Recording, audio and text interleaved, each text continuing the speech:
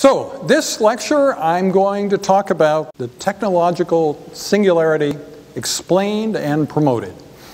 So it's a brief introduction to what the technological singularity is and some ideas of how could we bring this to the general public. What would be logical targets to shoot for, how many people we might reach, and how should we reach them. Because the reason that the word singularity is not in the name of the course is that most people have no idea what that word means. And you can't have a course name that nobody knows what the word means. So that's why we have named the course Technology and the Future of Medicine. So in Lewis Carroll's Alice in Wonderland, a world is confronted that's much more organic than expected. And no matter what your background, the cool thing about that book is everybody knows it. There's almost no one on the planet who's not been exposed to Alice in Wonderland. And in this technology-intense world that we live in, you know that one of the best iPad apps now is the Alice in Wonderland book, which is wonderfully animated and that sort of thing. So luckily, it's an idea that you can bring, and everybody in the audience knows something about it. Now, you remember the croquet game, and the croquet game, the main difficulty Alice had was in managing her flamingos. So the mallet is a flamingo, and the ball is a hedgehog, with all the imprecision that you would have with both the mallet and the ball constantly writhing around and trying to do different things from what you want them to do. A really imprecise world. We face a world exactly the opposite of that. The technological singularity, in that we face a world that's much less organic than expected, very precise, and that could develop without us in it. Maybe that world will not require human beings. And so that's really the challenge that we're looking at. So in that sense, it's the complete opposite of down the rabbit hole and the world that you learn about in Alice in Wonderland. Now, I've been talking a lot about those sorts of risks in many forums. I have videos for the Lifeboat Foundation talking about existential risks. I've talked about these things on TV and so on, and also about the AI physician.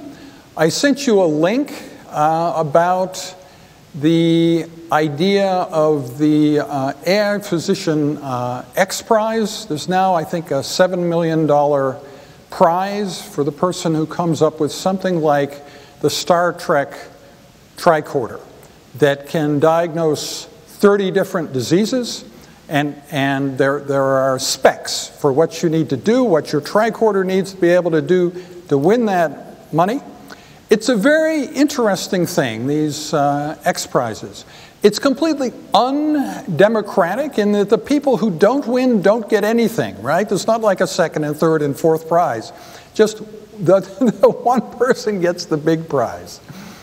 But it's been shown to be a highly effective way to get things done in science. It's surprising that it would work.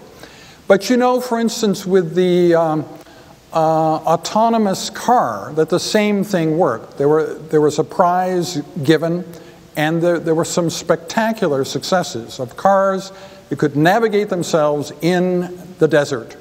And in your future, there will be very soon a time when you see a lot of cars on the highway that don't have anybody inside driving them. And that is the consequence of a successful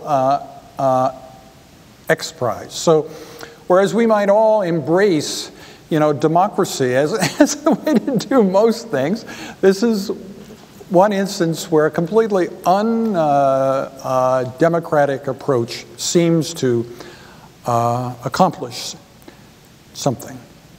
Now, we talked last time about the two things that occurred in February, which kind of changed the world.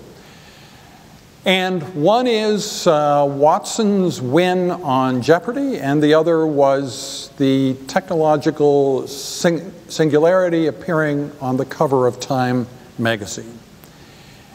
And the analogy for Watson is really Hal in the movie 2001. Now, I don't know how many of you remember that movie, but your sentiment about Hal changes a lot. Because in the beginning, Hal is a really good guy and helpful, and it's impressive, all the things that artificial intelligence can do. It's only when Hal turns on the human beings and begins to kill them off one by one that your sentiments change. So, my writing partner, Nikki Olson, and I have always been fans of Hal, and we have a Hal clock. But it's not the homicidal Hal that we're fans of. It's the earlier version in the first part of the movie. And this clock, which was in my office for a long time, is now in Nikki Olson's home office. And it's part of what inspires us writing the book and preparing this course. And so the Hal clock helps to inspire the book that we are writing for the general public on the technological singularity, and helps provide the proper spirit for the planning of this course. The book is expected to be completed this year, 2012, so we're basically writing it as we're teaching this course. To the extent that you interact with us, you are also helping us with the writing of that book, and also the writing of the book helps to inform the lectures. So many of the ideas in the lectures come directly from what we're writing in the book. So you might imagine that, Alice in Wonderland and the croquet game and everything is in the book and is in the lecture. So we can't beat around the bush forever. We have to talk about what the technological singularity is. That's what this course is about, so we have to begin talking about what it really is. And so it is that point in time where machines are smarter than we are.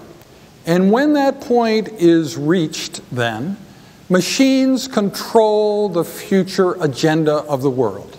And the only way, then, that we can understand what's going on, or that we can partly have some influence over what's happening in the world, is by merging with machines in some way. And so the machines will get much smarter than we are. We're not just talking about machines with an effective IQ of 200 or something. We're talking about the difference between a human being and a grasshopper. If you think of the life of a grasshopper versus your life, there's almost no comparison, right? That's what it will be like, because there will be these rapid runaway cycles of self-improvement. Once the machine is sufficiently intelligent, then it's going to know how to replicate itself, know how to become much more intelligent. So the gulf between the native human intelligence and machine intelligence will become very wide. That then means we have great uncertainty today about what things will be like then. It's like the black hole in physics and the event horizon as you approach the black hole. So that's where the word singularity comes from. It's a term from physics, and it ideally should mean it's one thing. It only happens once. It's not like every time you wake up or something. But as we'll talk about, the problem with any idea going mainstream is once it's adopted by mainstream human beings, then they start to kind of put their own ideas into it, and it becomes a bit blurred. And as you'll see, although I think ideally the technological singularity should be a precise idea, and we should maintain it that way, there are a lot of people now who are thinking about it in a much more vague and imprecise way. It exists now in many flavors, that's for sure. And the Singularity University, where I took the 9-day executive course, really represents all those various approaches. You can find them all there, and you get a broad and balanced education there for that reason. So the idea of the technological singularity begins to lose meaning entirely if we say it's already occurred.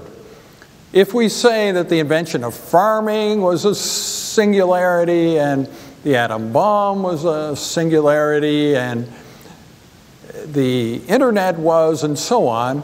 And then there are even people saying that when they wake up in the morning, every morning, that's a singularity, when they get a new cell phone, you know. So we can't really control the way the word is used, but ideally, we, at least in this course, should continue to use it in a rigorous way. It is something in the future. It hasn't happened yet. And if it is something in the future, and if it hasn't happened yet, then we still need to define it further. Is it an event? Is it a process? Is it slow? Is it fast? Is it a hard takeoff? Is it a soft takeoff? And is there any significance to the year 2045? The Time cover in February 2011 had that date on the cover, which is the date that Ray Kurzweil predicts is when the technological singularity will happen. How precise is that? Is that realistic? Does it make sense to pick a date? These are all questions that we might debate in this course. There are three main schools of belief about the technological singularity. These are the accelerating change school, the event horizon school, and the intelligence explosion school. And then within each of these, there are various ways in which the singularity might be reached. So 4 paths. And these are fairly obvious if you think about them in terms of collaboration between us and machines, and whether the singularity is all machines or all us, right? So the first is the idea that a machine there is created in a machine an artificial intelligence that greatly exceeds human intelligence. So that's the first path. The second path is a human-computer interface that, by computer enhancement of human beings, allows humans to go beyond their innate intelligence to a significant extent. This is sort of the cyborgian or cybernetic singularity. The third type, probably the least likely, is to improve biology itself so that we as biological beings become very, very smart without any machines, basically. And then the fourth way is basically where the internet wakes up. So one day you find that the internet's talking to you and so on. You know, there already is in the internet loss of packets, various accidental things that happen. It wouldn't take much to start to see evidence for some life, independent life on the internet. So the fourth way is building a large computer network in which beyond human intelligence emerges. All of these different variations on the belief in the singularity are reflected in the courses at the Singularity University. Now, those of you who are of an age where you might consider a graduate studies program, there is a 9-week summer program there, and Shana Pandya, who is a medical student now who will teach in this course later on, she took that course. So I've taken the 9-day course, she's taken the 9-week course. But it's an experience unlike any other in life in that when it's over formally, it starts to really grow because you meet all these other people and the contacts just keep going and you go back for the reunion and so on. So really, as opposed to all other experiences in life, where when the experience ends, it sort of tails off and then you forget most of it and that's it. This really begins when the formal part of it ends because it just grows and grows and grows from that. So it's a really cool experience. It takes off on kind of an exponential curve of its own.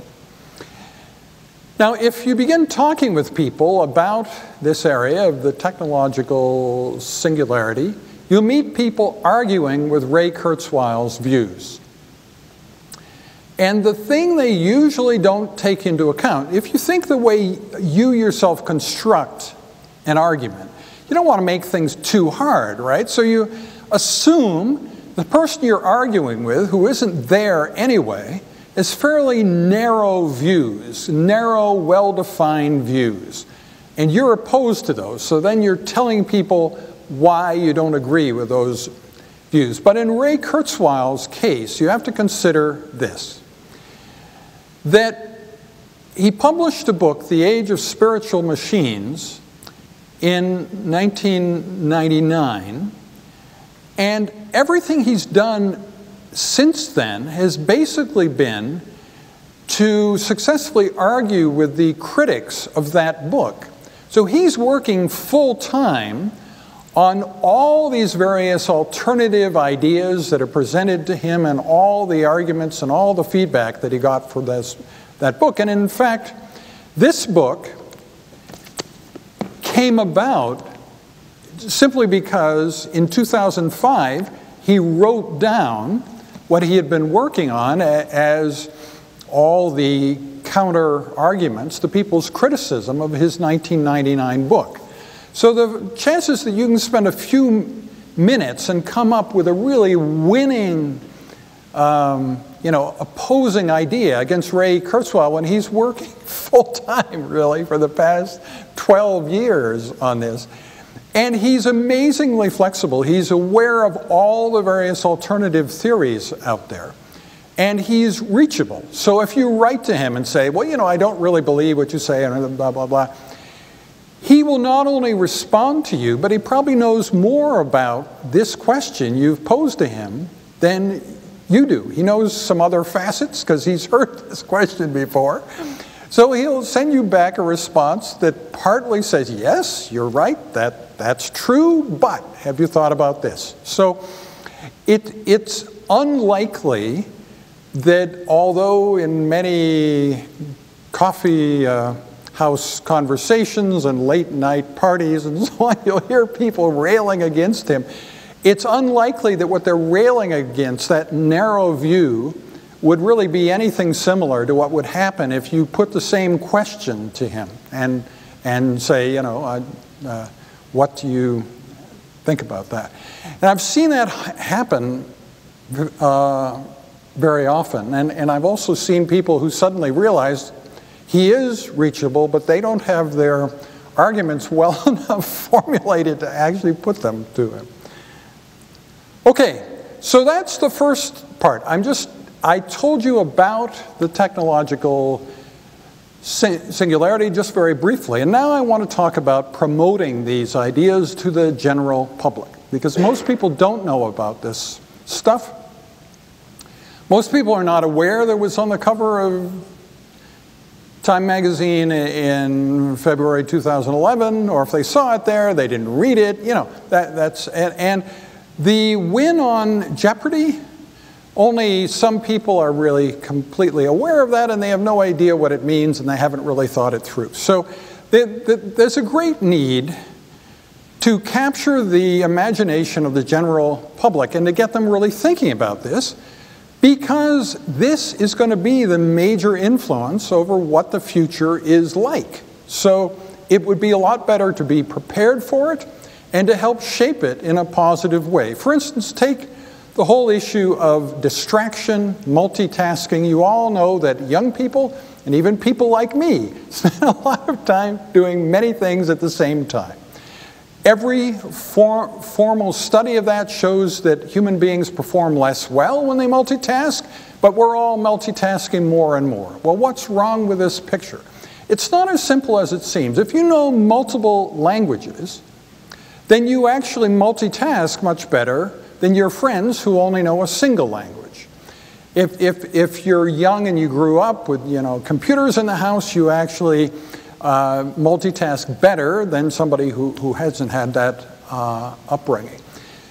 But if you think about this whole question about devices distracting us, and whether that's good or bad, or whether that's simply enhancing our human capability, it's not something where the answer is known. It's something where we can determine what that answer is. That with proper study and proper initiatives in the right direction, we could make sure that the co-evolution of humans and machines works in a way that benefits human beings. That when general AI is created, that it's friendly to us. All these sorts of things. So we need the general public to be thinking about that. How are we going to do this? So we have the idea of a new holiday. Ben Goertzel, who's an AI researcher, came up with the idea of Future Day.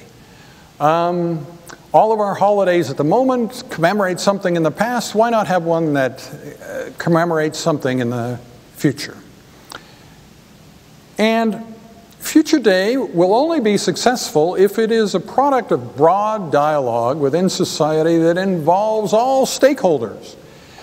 Maybe all of you believe in a linear future, but there's a large part of the world that doesn't believe in a linear future. They believe in a cyclical future, or in karma that extends 7 generations back and 7 generations forward. So what happens to you may be something that's a consequence of some mistake that your great-great-grandfather made, or mistakes that you make could impact 4 or 5 generations. Yeah, there's all sorts of different ways of thinking about the future. If we're going to have a holiday, Future Day, it has to incorporate everybody's ideas about the future, including the cyclical future, the future with karma, and all this sort of thing, not just the kind of Western linear future. How many people should we try to reach with this idea? Well, in the US alone, there are 16 million people regularly watching The Big Bang Theory. And worldwide, it's about 30 million. If you think about The Big Bang Theory and what would interest somebody in watching it, it's probably exactly the same things that actually interest us about these serious subjects we're talking about today. The only thing is, The Big Bang Theory is never serious about anything. So you can't learn any science from The Big Bang Theory. You can only be exposed to the kind of what ideas are maybe out there in a kind of secondary way. But there was a specific episode on the technological singularity on The Big Bang Theory on October 1st, 2010. Here are some shots. You can see the word singularity with a circle around it there. And you can, if you wish, you can go back and watch this episode, of course, and so on. It's kind of cool in that Woz, the co-founder of Apple, was on that show. But I think that it's not unreasonable to think that we could ultimately reach 16 to 30 million people with this idea if we do it properly. So a new holiday, what does it need to have? needs to have visuals, it needs to have tapestry, it needs to have ceremony, it needs to have auditory things that you remember. It needs to engage all your senses in a new way that's different from everything else in your life. Only then would a new holiday succeed. I don't know how many of you know about the Holi Festival, but this is something that in culture of the US and Canada, there's really nothing like it as far as I know. It's nothing remotely like it. So during the Holi Festival, there are all these brightly colored pigments. And a part of the ceremony of the festival is to sprinkle these pigments on all the people around you. This is all the people.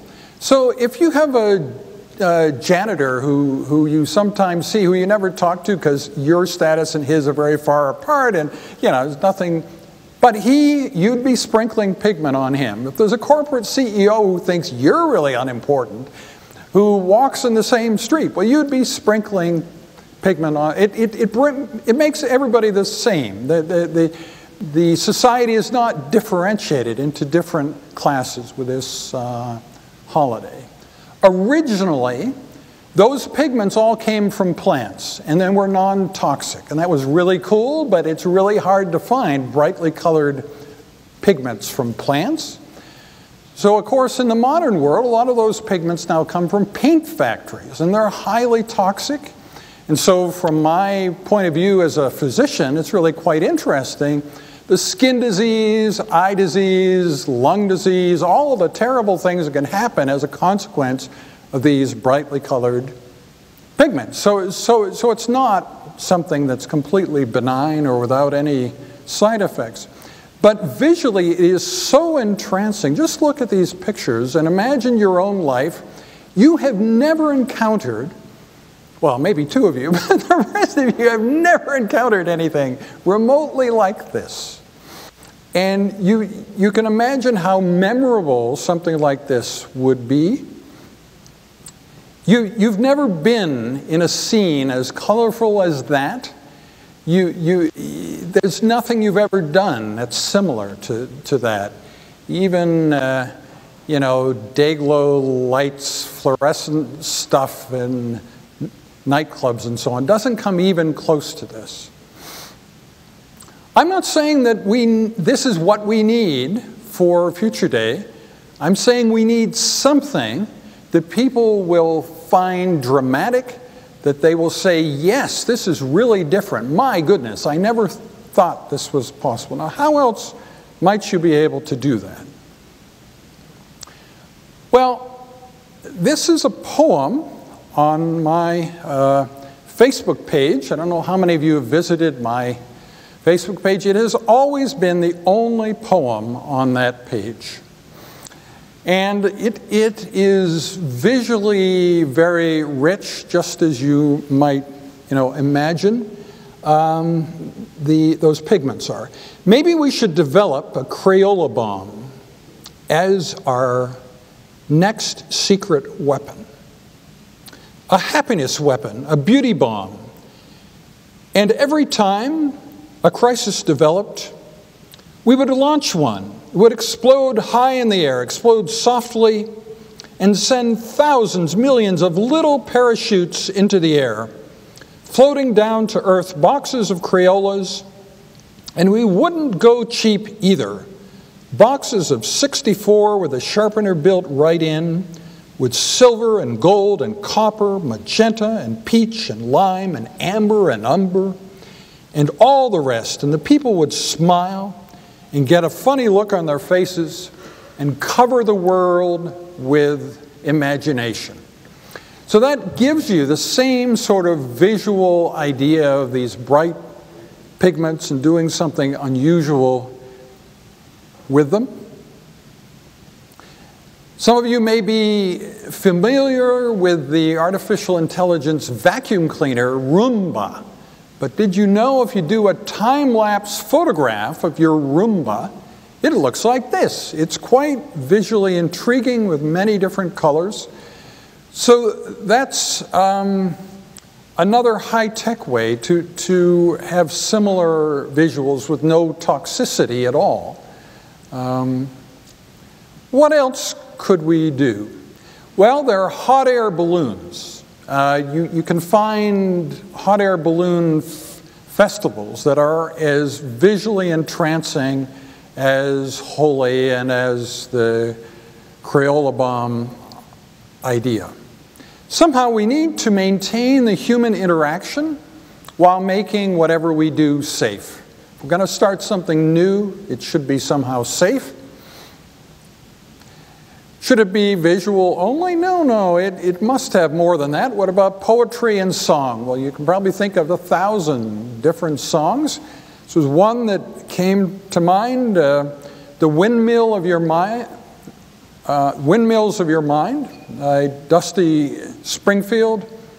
Round like the circle in a spiral, like a wheel within a wheel, never ending or beginning on an ever-spinning reel. Like a snowball down a mountain or a carnival balloon, like a carousel that's turning, running rings around the moon. Like a clock whose hands are sweeping past the minutes of its face, the world is like an apple whirling silently in space, like the circles that you find in the windmills of your mind. Now, to some of you, that's highly meaningful and inspiring. To others of you, it's completely boring, something about time, blah, blah, blah. That's because we're not an inbred species. If we were inbred like lab rats, we'd all like the same music. It would be very boring, right? So we have to spread across the spectrum. If we're going to capture the imagination of the general public, we need to somehow capture the people on the edges too, not just the people in the... Not just the people listening to, Hot 107 here, but everybody else as well. So, some of you may think sometimes about strawberries. You probably can't get them here at this time of year. In my training in kidney pathology, I learned immunofluorescence in Paris in the summer. And in 1975, I kind of lived on strawberries. It's a very beautiful way to live. It's very short-lived because strawberries don't last very long. You can get them almost on every street corner in Paris, but you have to eat them quickly because, they're not very good a few days later. And so, the Beatles song Strawberry Fields Forever. That's kind of a contradiction, eh? Because strawberries is one of the most short-lived, effervescent thing we can think of. So maybe that could also somehow, this idea about time, about living in the moment, about planning for the future, all those sorts of things. We probably need to bring those ideas together if we're going to create a new holiday, Future Day. What is the status of this holiday? Well, Ben Goertzel suggested it. I, so far in the world, have been the main person talking about it. And so you in this course have some, ability to influence whether or not this happens. If you think it's a completely stupid idea, that's fine. If you kind of like it or can think of some other way, maybe it shouldn't be a new holiday, it should be in something entirely different that would connect with the general public. So they'd sit up and take notice and say, hey, I never really realized about this singularity thing and, exponential change and machines being smarter than we are, and the fact that we're not passive victims of the future. We can influence this. We can shape the future. And that's what I'm trying to reach people and to get them thinking about. So, ladies and gentlemen, that ends the formal lecture today, and I'd be happy to have you discuss and to take any questions that may come to mind.